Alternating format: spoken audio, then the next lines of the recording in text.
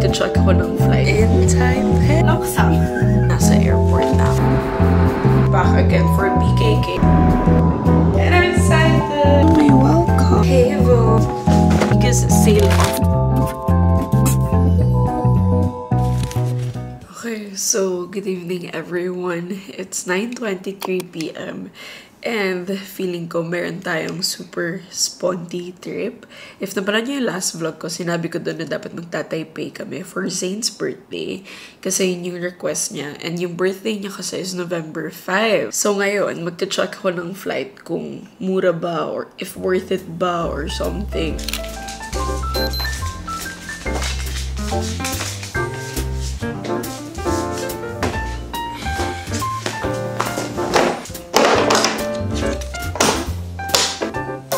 Okay, so time check, 4:22 a.m. And yes, tuloy kami. Super spontaneous. And then, right now, nagpapack na kami. Ito yung tech bag ko. Of course, I gotta have this. Usually, nandito yung mga SD card, ganun. Pero 3 days lang naman, so feeling ko enough na yung 1 SD card dyan sa camera ko. Dala ko lang yung favorite ko na universal adapter. Prati kong dala to kasi may kasama na siyang 2 USB port and 1 Type-C port. Tapos, basta favorite ko to ever since. And then, of course, hindi mawawala itong extension ko. Sobrang useful yan. And then next, ito, pwede nyo nang nakikita to. Ito yung toiletry bag ko na sinasabit ko lang kung saan-saan. And then I also bring bathroom sleepers and room sleepers. Kasi gusto ko parating comfy and ewan ko, maarte kasi akong bata. So, alam mo yun, ayokong nakapaa ako dun sa loob ng room. Especially sa bathroom. So, ayan, dadala ko tong bathroom sleepers na to. For toiletries, dalawa rin yung bags ko. Ito yung pang longer trips and then shorter trips. Kasi ako, I cannot live without my body wash, conditioner, shampoo. Gusto ko sariling brand ko mismo. Ganun ako ka-arte. So, sobrang arte ko. May mga travel size na ako. Ito yung conditioner ko, shampoo, travel size ng cleanser ko, sunscreen, makeup remover, and body wash. Dati hirap na hirap ako sa body wash na to kasi kailangan kong dalhin to buo, mapa shorter or longer trips. Dala ko to. And then, na-discover ko tong pouches na to na squeezable and ang daling gamitin. Ang daling airfill. Ang dali. Sobrang dali ng buhay ko. So, ever since na-discover ko to, ito na yung parati kong dala. And 9 pesos lang to. So, ayun. Anyway, tapusin ko lang to. And then, I'll see you guys kapag nasa airport na ako.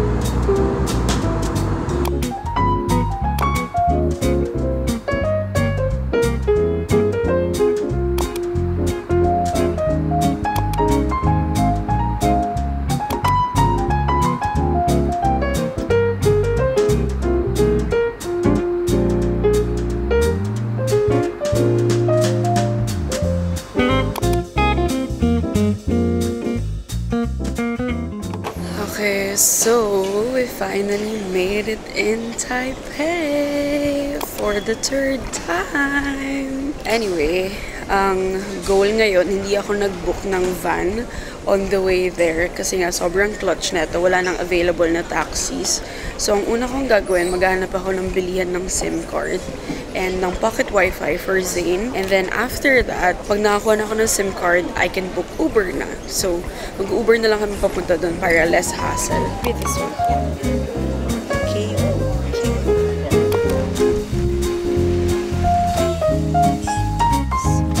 Yun yung goal ko today. Maghanap ako ng sombrero. Dami ko na sombrero sa bahay.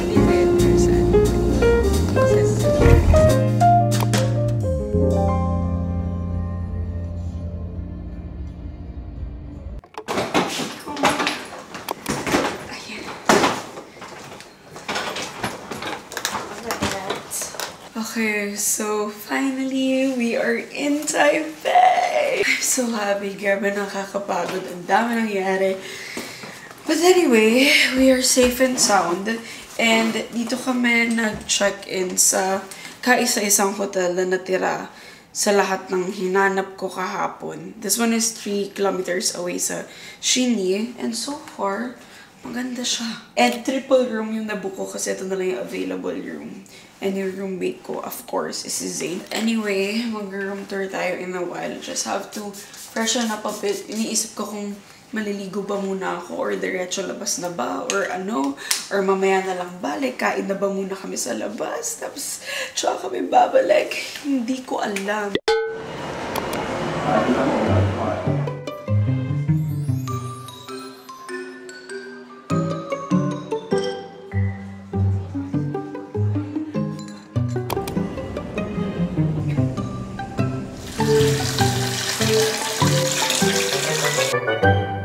Okay, so good evening everyone. Kakatapos ko lang maligo and I'm applying skincare lang. So, ang first step ko is itong favorite lip moisturizer ko. And ito lang siya. No-brainer. Still, yung Vaseline. Ang dami ko nang tinry na lip balm. Pero, ito pa din talaga.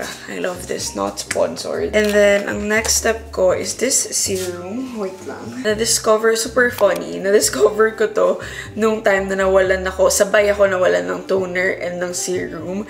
And yung toner ko kasi is spray form. So, parating first step ko sa face ko, kailangan spray form. And nakita ko to sa stock ko. And parating, ang daming nagtatry na ito sa TikTok and stuff. So, ginamit ko siya for a week. And what I do is I spray it 4 times lang. Ganun lang. Pero minsan 6 times kapag gabi. Kasi ang lamig niya sa feeling. Tapos minsan I put cotton pads also kapag super need ng hydration ng skin ko. Kasi ang gusto ko dito, I can bring it anywhere. Like, pwede siyang quick retouch kapag nagda-dry na yung skin ko sobra. And if you know me, I am a dry skin girly. So, kailangan ko ng something na nag-hydrate ng skin ko.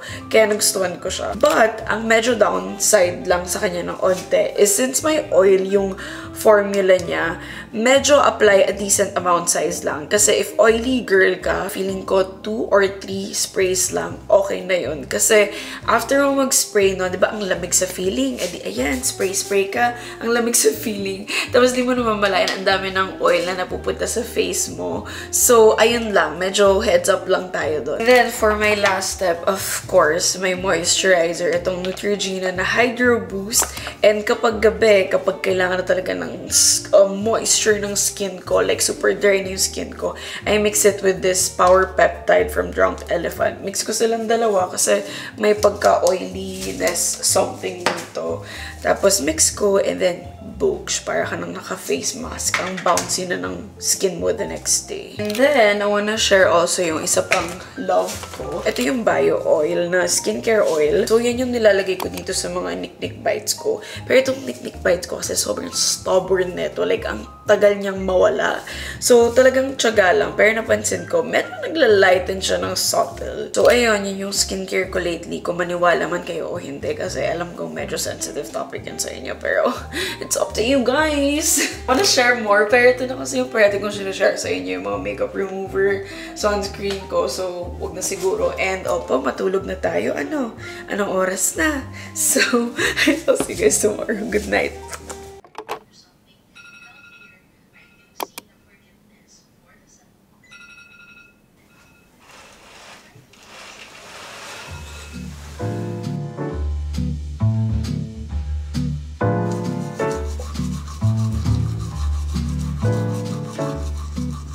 Good morning! It's Zayn's birthday today!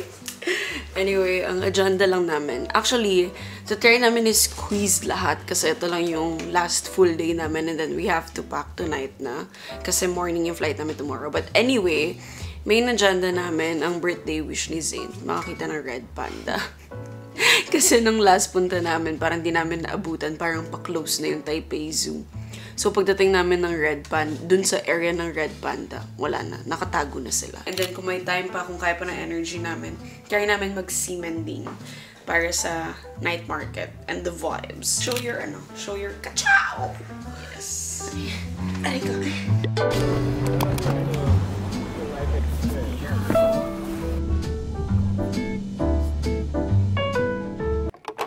Wala ko kasama. Ano ba? Station.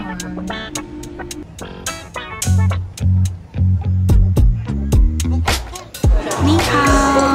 We are currently at finally 4:47. Ngayon pa lang kami magkakape. After Red Panda. Wala na, bumalik na ako sa iced coffee. So we're walking back na sa Taipei 101 cause magde-dinner kami at Yakiniku like. Yes, lalakad lang kami. Papunta, ito yung nilakaran namin, papunta dun sa cafe na may mga kainan din dun. Parang kailangan mo muna dumaan dito sa very Baguio feels na daanan.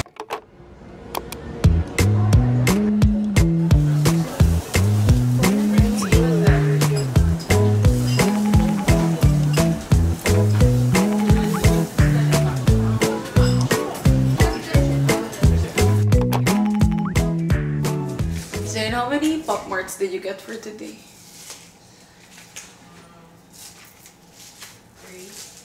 3. You got Kuya one also. Huh? Ay, let's do a haul. Oh.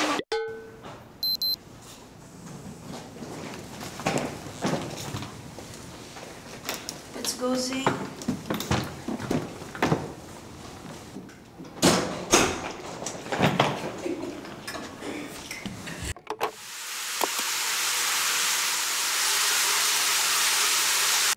Okay, so good morning everyone, and I am home na for now kasi tonight I have to pack again for BKK kasi Tommy Hilfiger will be sending me there to attend an event, and I'm so excited kasi I'll be with the glam team for the first time, parang first out of the country namin to. I'll be with Justin and Lynn, and I'll be flying them there. And speaking of flying, my skin has been acting up so good lately kasi before, kapag ganito, kapag very jet setter ang atake ko, parang nagiging dry yung skin ko ng sobra to the point na parang nagtatog na siya. And sobrang visible ng mga textures, ganun, which I don't like. Kaya kapag pagbalik ko galing somewhere out of the country or whenever I fly out or in, I always have to bombard my skin with the proper moisturizer kasi diba dry skin girly ako. So for me, I've been using itong si Neutrogena Hydro Boost, and ito rin yung dala ko ng Paris, LU, sa lahat ng recent trips ko kasi I like the idea na water-based siya, so that means light yung consistency niya, but at the same time, nagbibigay pa rin siya ng proper hydration sa pagka-dry ng skin ko. Kaya gusto ko rin to gamitin sa weather natin kasi wala kang ma-feel na stickiness, but at the same time, alam mong well-hydrated yung skin mo, if that makes sense. I also like the idea na sustainable packaging to because instead of getting the whole new container, you guys can buy yung refillable pods lang, and it saves so much plastic. And for me, major turn on yun when a brand does that kasi alam mo yun, they're the brand who's trying to make a change, so plus points yun for me. Okay, so for my makeup, let's do a get ready with me. Na-miss ko na to kasi parating sa TikTok ko to ginagawa. But anyway, I've been wanting to try itong new collection ng Isian ko, which is yung Skin of the Future nila. And guess what? Nag-release na sila ng active foundation nila, and I'm so happy kasi super love ko yung skin tint nila. As in, perfect siya for our weather. Gusto ko yung consistency. Hindi siya nagda-dry, and ang gusto ko sa kanya, yung nagbe-blend siya sa skin nyo. And I guess, parang mas newly improved formula to ng skin tint nila kasi ito na yung foundation, but at the same time, lightweight pa rin siya. And now, let's find yung perfect shade ko. Based dun sa concealer nila, ang spot concealer ko is YT4.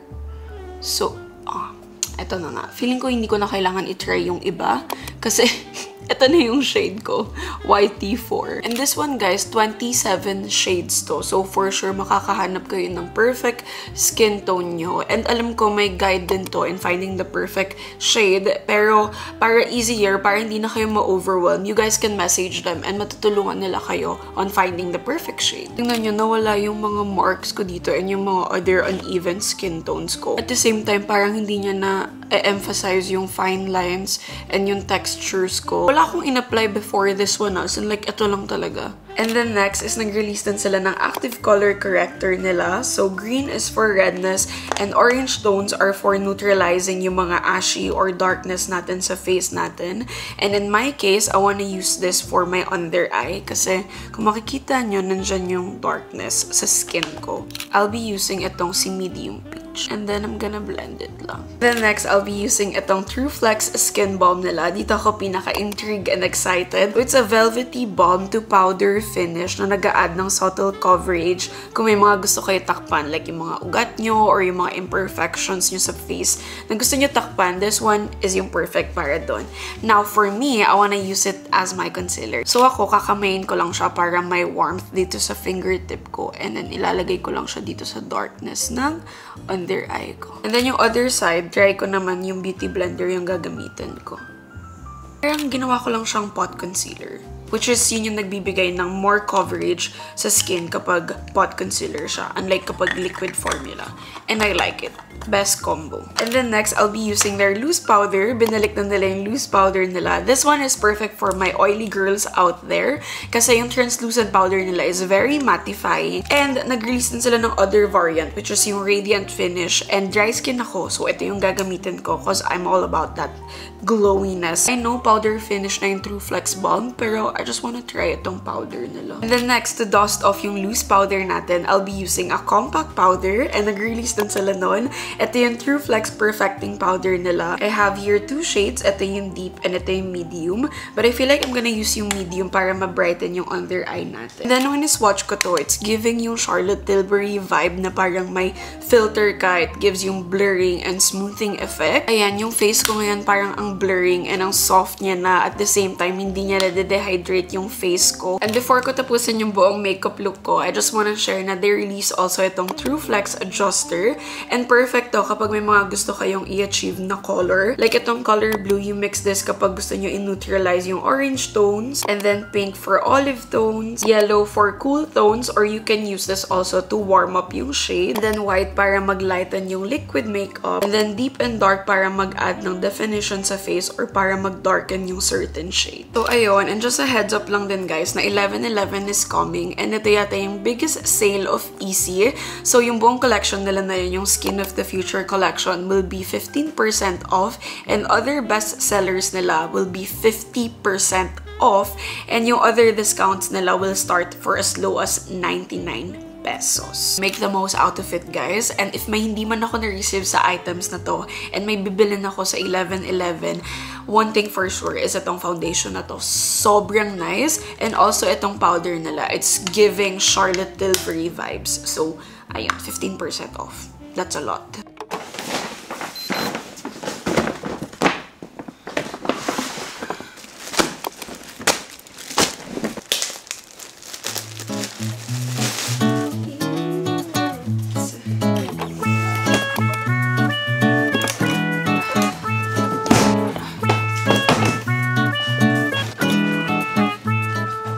Okay, so I'm ready to go and I want to share my outfit. Ta-da! I'm wearing a Tommy sweater and I'm wearing this jeans lang. Anyway, it's just a fit.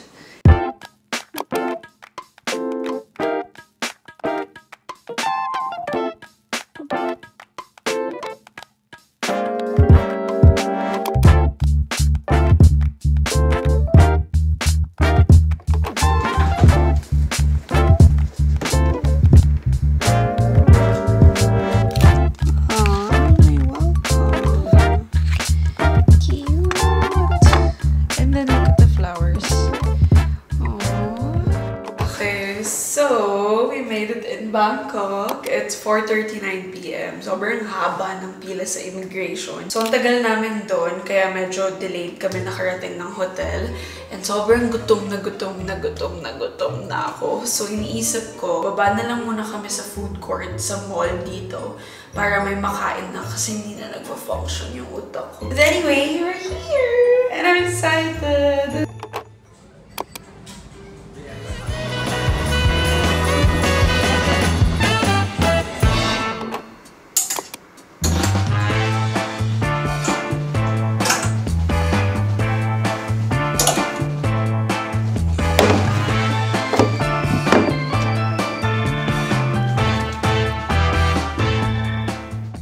Okay, so I'm home na and nag-unpack lang ako. And sakto, before ako umalis kaninang umaga, dumating tong Lazada order ko. Kasi ito yung mga gusto kong ihabol before kayo mag-check out for 11/11. Kasi tignan nyo itong na-discover ko. Ganyan lang siya na extension cord. And ako kasi, yung parati kong dala is yung malaking square-ish. And nag-try ako maghanap ng may dalawang Type-C port at saka itong USB port. And at the same time, meron siyang mga plugs na ganyan. Tapos, ang liit niya lang. Very compact. Tapos, 65 watts na siya. So, hinabol ko lang siya before 11/11. Kasi this 11/11, ito yung biggest sale of the year ng Lazada. It's from November 11 to 13 and up to 100% free shipping siya with no minimum spend and up to 1,000 pesos LazBonus Vouchers din siya. And I'll be putting yung mga vouchers din dito. And yung sarili kong voucher para, alam mo yun, mas more bonus kayo. Kasi ako, ginagamit ko rin yung mga vouchers na yan para mas discounted.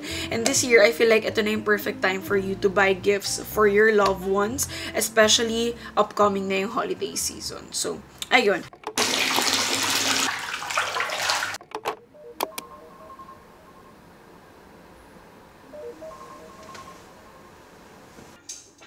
And it turning the color.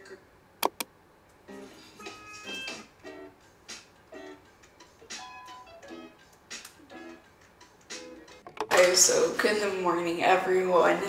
Today is yung event day na ng Tommy Hilfiger, so it's gonna be a long day. And nandyan si Justin and si Lynn kasi sila yung gagawa ng makeup ko. I'm so excited. So I'm just gonna do my skincare lang. Hello!